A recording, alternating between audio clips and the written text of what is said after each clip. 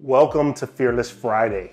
I hope you guys enjoyed last week's video. I get a lot of guys who hit me up over the text telling me how they love last week's video because they can see the night and day difference between me when I first started doing the work to where I am now as a coach. So if you haven't watched last week's video, go back and watch it. There's clips of me in my earlier years with the Fearless doing the model work, and you can see how nervous and rigid and shy and just kind of anxious I was. Even apathetic at times too. And it's a really good contrast to how you yourself might look once you actually change and transition from who you are into who you're wanting to become, which is, I hope, an attractive, solid, grounded man, which is what we teach here. So go back and watch that video if you haven't. I feel like it's really great at giving you that contrast. You can see just your own potential and where you can be today versus where you can be, let's say, in a few months' time or a year's time. So very valuable in that sense, okay? Now today I want to talk about stillness, all right? Had a great meditation this morning and I thought about it, I said, man, I love doing approaches, but I love when I'm calm in my approaches. Because let's be honest, I'm not always calm in them, right? There's sometimes I do approaches and I'm a little nervous and I'm a little antsy. A little bit of anxiety is coming up, and I'm not always in that position to ground myself and relax and contain. And I would say for the most part, yes, but I still do have my days. I'm only human, right? So I want to talk to you guys about stillness and just the benefits of it when you're interacting with a woman. So stay to the end of the video. I'm going to drop the 3 benefits of stillness in your interactions, but let's talk about stillness right now as a whole and what it is. So if you're like me, especially earlier on, you go back and watch those videos, you'll see I had a lot of anxiety running. I had a ton of anxiety running. I didn't feel safe in interactions. I didn't feel safe interacting with people. Like on a very subconscious level, I was wanting to jump out of my own skin, right? And so I never truly felt relaxed in my own body. And because I didn't feel relaxed in my own body, I never could have really had a conversation with the person, not a really connecting, valuable, effective conversation with the person. And there's no way I could have attracted a girl in that state either because I was always running from the tension. Now, the more work I did, especially the model work, which was essential in the growth process because it gave me a chance to facilitate what being still in my own presence was like. And had I not had that opportunity to do that, I wouldn't have known that. I wouldn't have known how attractive a man can be when he's being still. And so you'll notice that the more still you become, the more relaxed in your body you are, right? Now, I'm not talking about stillness like stand there and be rigid and don't move and just hold that. Because that's not really rigid, right? That's walling off at the heart, closing off your emotions. In a sense, you're not wanting to feel anything, but you need to feel anything. So how can you be still and still feel, right? That's what a lot of guys are struggling with. What that really is that's you learning to open up your heart, open up, we talk about the chakras, open up the stomach, open up your turn on, your pelvis, open up your feet, ground yourself. And so that you can be still and still take in everything and still be functioning, still be breathing.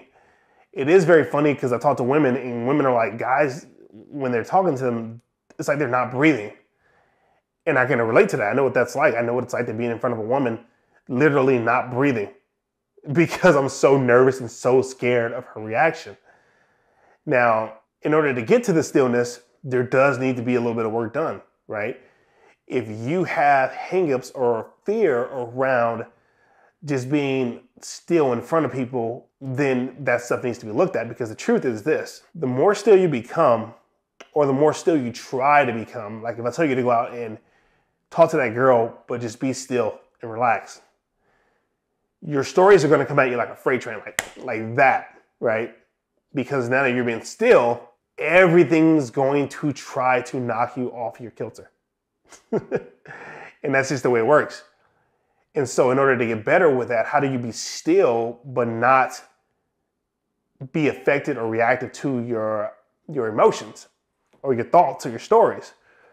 And that's what I was talking about a second ago. That's you opening up the heart, opening up the stomach, opening up the solar plexus, opening up the legs, the turn on, letting the energy run through your body completely. So on your journey to learning to become more grounded and more still, you'll have to learn how to accept a greater amount of your emotions and not become reactive to that. But in doing that, you'll also notice or learn that you can be non-reactive to your emotions and you can accept a lot of what you think you can't accept right now. If I'm in an interaction with a girl and let's say I'm nervous in the first 3 or 4 seconds of the interaction, what I'm doing in that first 3 or 4 seconds is I'm just opening everything up and I'm just letting it affect me. So I'm letting the potential for rejection affect me. I'm letting the potential for a really harsh reaction to affect me. I'm letting the potential for her to hear me talking to her and just ignore me. I'm open to that affecting me, right? Because if I don't allow myself to open to it, I'm going to close off. And then if I'm closed off, nothing in that interaction is going to connect. Nothing's going to hit. Nothing's going to reach. And so I have to be willing to open myself up to feel all the fear that I don't want to fear. Okay? So anyways, guys, let's go forward. If you guys haven't hit like and subscribe, go ahead and hit like and subscribe because you're going to miss out on a lot of great content that we're constantly putting out. I'm putting out these videos every Friday. Brian's constantly throwing out videos every week, multiple times. Tuesdays are live calls. We wouldn't want you guys to miss better opportunities to become more solid guys. So go ahead and hit like and subscribe and don't miss the content. Grow fast, grow strong. On to the meat and potatoes. Let's talk about the benefits of being still in an interaction with a woman. Now, the first benefit of being still when you're in the interaction with a woman is that you ground her. Or let's say we're not even talking about women just, we're talking about everybody. Even your guy friends, even the guy you just met, people, groups. You ground and contain them. You create a safe container, a safe space. Look, they don't even know you're doing it, but the more calm and relaxed that you become in yourself, the more still you naturally get, and the more still you are in those interactions, you'll notice that if people that you're initiating interactions with start off anxious, which they will a lot because you're a stranger and you're approaching them, people get a little anxiety, right? They don't know how to be sometimes. They kind of go into their program. And they see you being still and relaxed and talking to them and calm, they ground out themselves too, right? They don't do it consciously, but they come from that high level of anxiety and reactivity down to where you are to this calmness, and then they can speak straight across to you and not from uppity in their voice or up in their body, right? And they can relax. And before they know it, they've left that interaction with you and they feel a lot more grounded than they did before you approached them. So in a lot of ways, what you're really doing is you're leaving people better off than you found them. But also in the context of women and dating and approaching, when you're still and you're creating a safe space for a woman, they feel that. They feel that you're safe, right? And I don't mean like safe, like friend zone friendly safe. I mean like, oh, this guy's safe. I feel calm. I feel relaxed when I'm around him. There's something about his energy. It's so calming, right? I get women to tell me that all the time. And that to them is attractive. They don't want a guy who's reactive. They don't want a guy who's up in his body. They want a guy who's calm, can feel, can ground himself out, right? Because they know that you can handle things. If anything in that interaction turned awkward, she knows that you're not going to get reactive to it. If she told you something that may make another guy reactive, she knows that you're not going to be reactive to it, and you're probably not going to judge her for it. And that feels really good to women. There's another sub-benefit to being able to ground other people. And this is pretty cool because when you're talking to women and women are nervous, a lot of guys don't catch that women are nervous and they kind of just end up bulldozing the girl. They end up self-rejecting, or they end up just kind of, they're really rejecting themselves in a way. Just leave it at that, right? They're really self-rejecting in a lot of ways.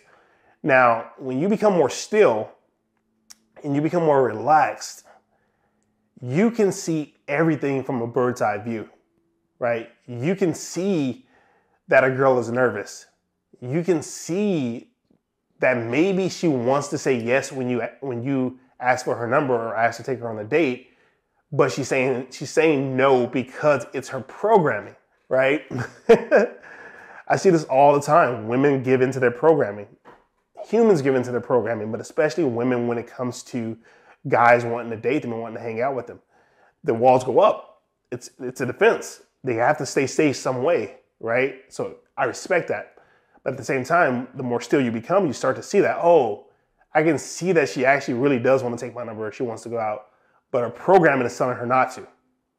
So now that I can see that, I can call out the elephant in the room. I can be like, okay, look, I can see that you want to totally like holding back right now. What's going on? Talk to me about that. Like, be real. What's going on? You got a boyfriend, you seen somebody, you're nervous, you're unsure, you're uncertain.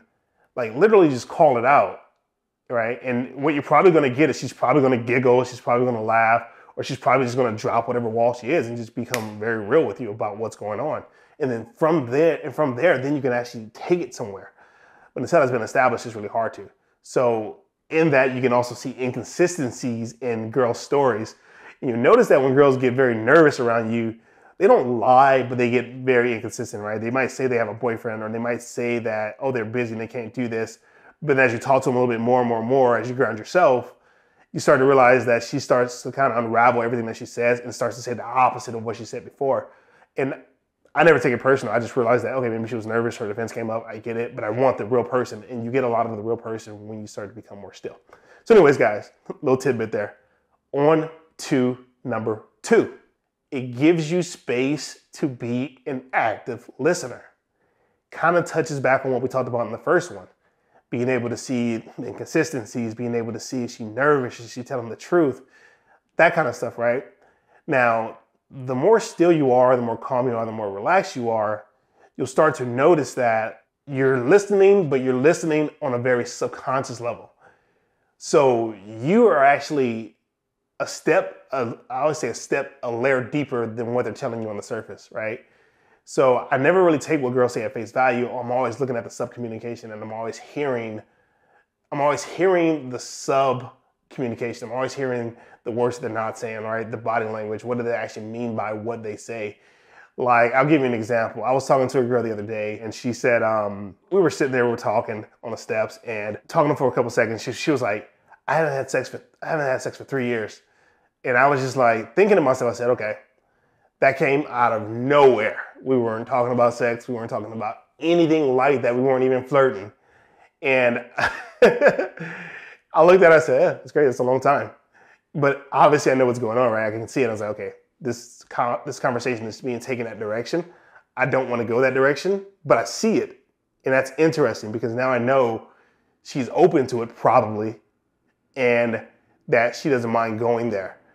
And so that was the layer deeper that I saw that probably most guys wouldn't get right away, right? It's kind of like when Brian says, if a girl brings up sex first and you didn't bring up sex at all, there's something there that a lot of guys just don't catch, right? But to the guy who's a natural already, it's super obvious. It's like, oh, okay, I get what's going on here, and I'm choosing to move forward with it or not. So helps you become a better active listener. Now, let's go into number 3. Number 3 is you become more attractive to women. Now, I talked about this in the first one, but I want to elaborate on it a little bit more. The more still you are in your interactions, and I've seen this, there's a point in the interaction where you'll notice the girl gets attracted to you. Like, it flips on like that, right? And usually what follows that is that she's asking you questions about yourself. She wants to know more about you, right? And then she's leaning in more energetically. She's more invested in you than she was initially when you first stopped her. Like in the first 15, 30 seconds, right? And you'll feel it. You're like, okay, she's kind of coming on to me. She's kind of just giving me more of the vibe, right? She's giving me more of the energy. And from there, that's when things can happen. So as you're being more still, what's really happening is that she sees you as a guy who can handle things when they hit the fan on a very subconscious level, right? If you're calm and you're not being reactive and you're not being fazed by how she's being or how she's responding or reacting to you, she sees that as value. She sees that as, oh, this is a man, and you want to be seen that way. But when you start to do the work on yourself and you start to naturally develop that stillness, you know, either via meditation, via releasing, revealing, which we have a ton of videos on our channel about revealing and releasing, you start to develop that stillness. You start to realize that when you're in front of people, you don't need to be reactive, right? You accept yourself as you are and you can handle whatever's coming at you. And that is attractive as hell. So I hope this video helped you out. Find ways to tap into your inner stillness. For me, it's meditating. For me, it's releasing. For me, it's doing the model work. It's putting myself in those tense situations and then working out all the kinks that I have, all the stories that I have. Like, you know, if I'm going out to go talk to a girl, you know, on my negative self-talk stories coming up, right? Am I good enough? You know, I'm not attracted, X, Y, and Z. And being able to just embrace all that, let it in and welcome it, and just start to become the calm center guy that I actually am at the core, which you guys all have it, right? None of us are different in that sense. We all have it. It's just about you learning how to tap into it, okay? So anyways, guys, I want to see you guys become the most still, grounded, calm, confident dudes that you can possibly be, because I love seeing that. I love hearing your stories about successes that you guys are having, because it shows me that you're changing and the work is actually working for you guys. So anyways, guys, love shooting these videos for you. Go back and watch last week's video that I did on authenticity. You'll see a lot of my model work in there, but just the topic in itself about being authentic and giving authenticity, how attractive it makes you as a man, but also how it brings you a better quality woman, right? Woman of value, and not the type of woman that you don't want to be around. The more you level up, the better the women that show up in your life. Go back and watch last week's video. I'll see you guys next week. And remember, only the confident really live. Peace.